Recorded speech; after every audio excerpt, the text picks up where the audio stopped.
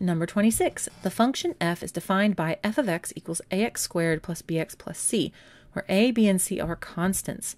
The graph of y equals f of x in the xy plane passes through the points 7, 0, and negative 3, 0.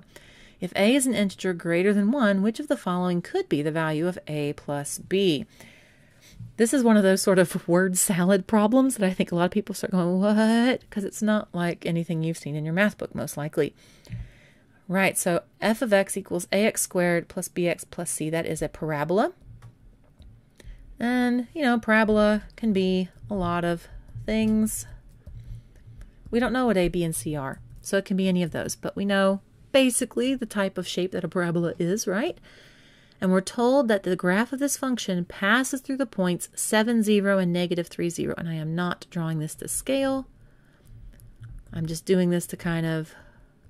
For myself, when I'm writing this is what I do. I'm like, okay, give me an idea of what's going on. I'm not going to take the time during the SAT to make a scale drawing. And so negative 3, 0, and 7, 0. And the parabola passes through them. So this parabola could be going up and coming down. Or, there we go. Or it could be, oh goodness, this whiteboard. Or it could be going down and coming up. Either way, but it's going through these 2 points. These are its x-intercepts. When you know the x-intercepts, you know the zeros of it. So think about when we're factoring. If I had, say, in a different problem, let's say I had, you know, I factored something and I got it down to x minus 2 and x minus 3. I go, okay, I'm going to solve for x. So I split up x minus 2 equals 0. X minus 3 equals 0. I do my math. I figure out that x is 2 and x is 3. If I were to graph that, that parabola is going to go through the points 2, 0, and 3, 0. It just is. The zeros, where they solve, those are the x-intercepts. So let's go backwards. If the x-intercepts of 2 and 3 came from x minus 2 and x minus 3, well, here we have our x-intercepts of negative 3 and 7. So what would this factored thing look like? Well, it was the opposite, remember, because x, if it was 2, it was x minus 2. 3, it was x minus 3.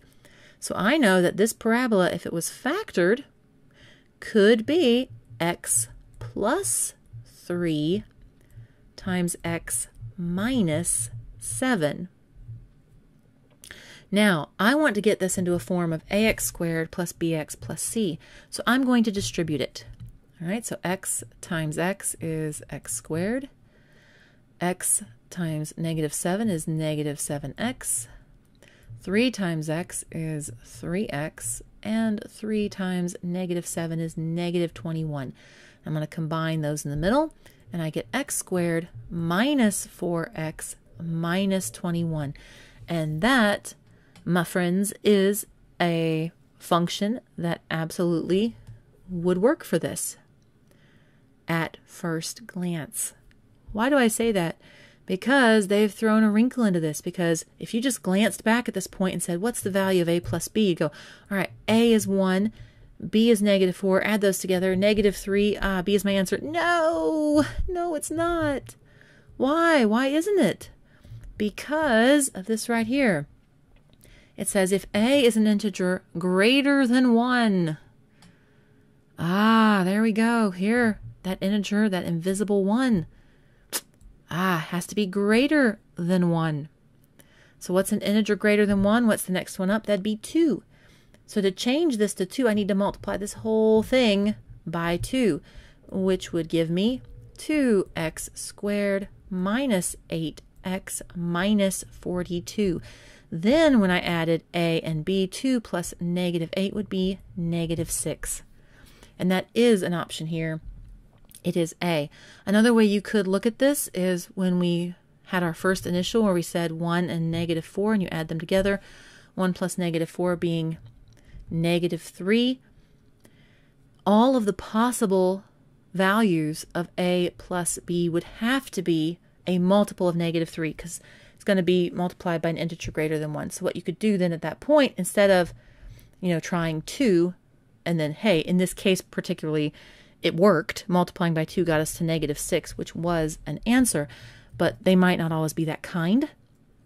And I don't want you trying a whole bunch of integers in that case. So here we knew that it was -3, a plus b being -3. So we would look over here and see, are any of these multiples of -3, or does -3 go into any of them cleanly? And sure enough, A, it does. So A, -6 is the answer. Hey guys, just a quick heads up, I've got some cool stuff coming for y'all, including a free course full of SAT tips and tricks, as well as an exhaustively complete course on everything you need to know for the SAT, both math and reading. So subscribe to the channel to get notified when that goes live. I'm also going to put it in the comments and description below as soon as it does. In the meantime, if this video was helpful or useful in any way, please let YouTube know. Comment, like, share, subscribe, you know the drill.